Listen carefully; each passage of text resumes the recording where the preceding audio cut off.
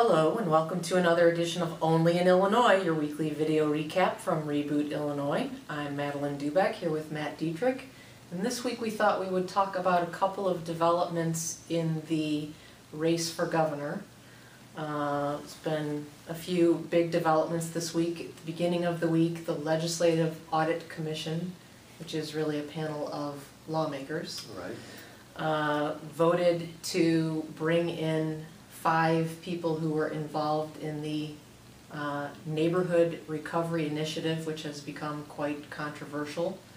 That's the program that was launched just before the 2010 election by Governor Quinn, and an audit earlier this year by the State Auditor General found that about $55 million was spent, divvied out to various neighborhood organizations in an attempt to quell violence, and didn't really do much good and wasn't really monitored or measured in any way, shape, or form.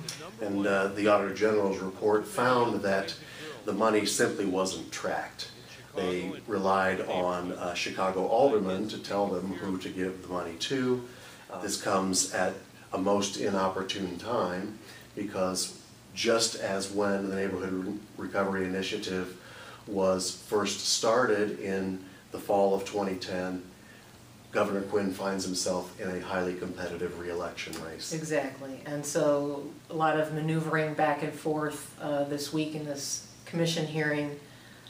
Republicans want to have as many people paraded before this group testifying as possible so that they can drag things out from a political perspective and make Governor Quinn, the Democrat, look bad. And Democrats, of course, want this to be over with as quickly as possible, and, you know, it's old news, let's move on.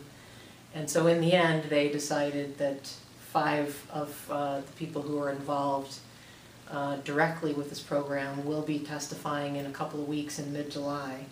Before then, we'll see how long it lasts, but it's, you know, the story about the Neighborhood Recovery Initiative and this $55 million that went all over the place is just not ending. Right. So that's very damaging to Pat Quinn's campaign. And then in the meantime, Republican Bruce Rauner put out step 2 of his plan to fix Illinois. Shake up Springfield, and this one dealt with what he called corporate welfare reform. He's got a 3-part plan. Part 1 is imposing term limits.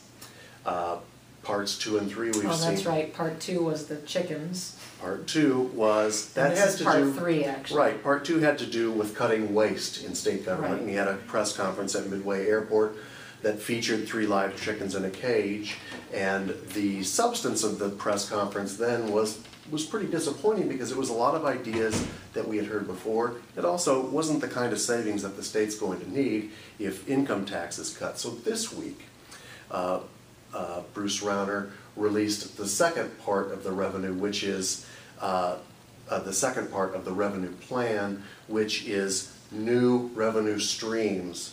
We talked about cuts the first time. Now he's talking about new things. But again,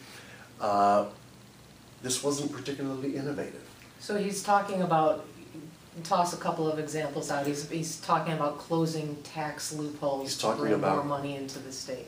Correct. Number one. So closing tax loopholes, another way to say that is increasing taxes for certain groups of people. Correct. Now, one of the things that he talked about was stopping the process that seems to go on constantly in Illinois, where some large corporation threatens to leave, and therefore the state moves in and grants all kinds of tax credits. Sears, Office Depot. Correct.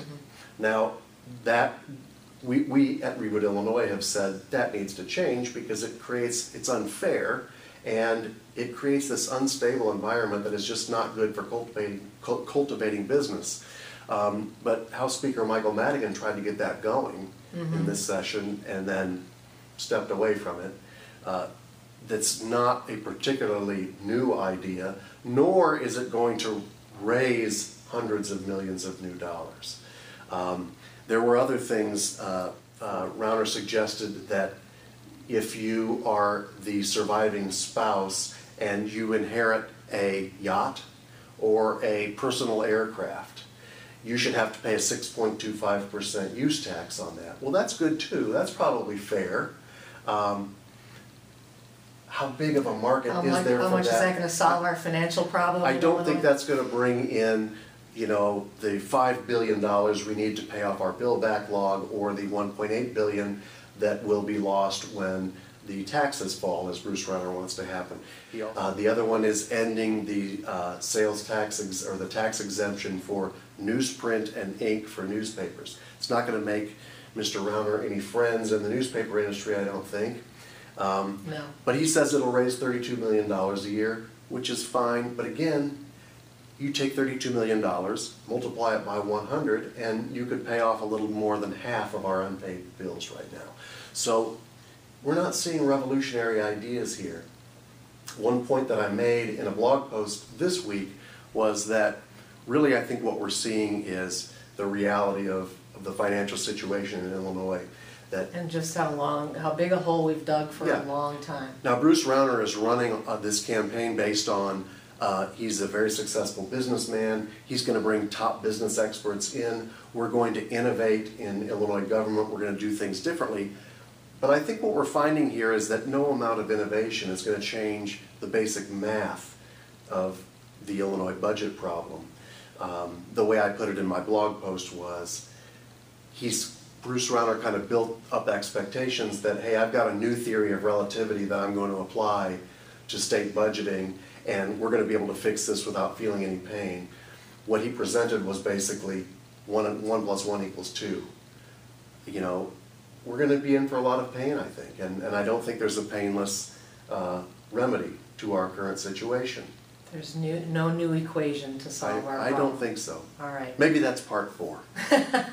We'll see, and we'll let you know about it if there is one. If you haven't checked out Matt's blog, be sure to do it. It's a great one at rebootillinois.com. Thanks for tuning in, and we'll see you on the next edition.